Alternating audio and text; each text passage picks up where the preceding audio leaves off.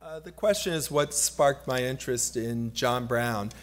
Yeah, I mean, there have been thousands of books written about the Civil War, obviously, including, one of my own previously.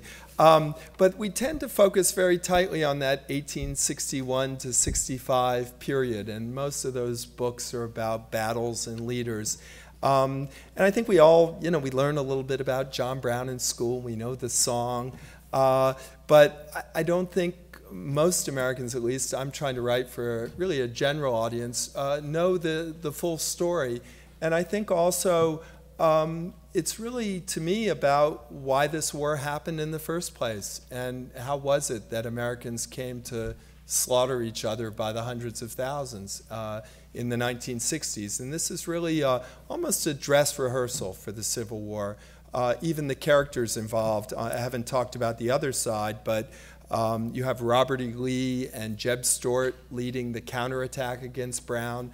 Stonewall Jackson and even John Wilkes Booth turn up later.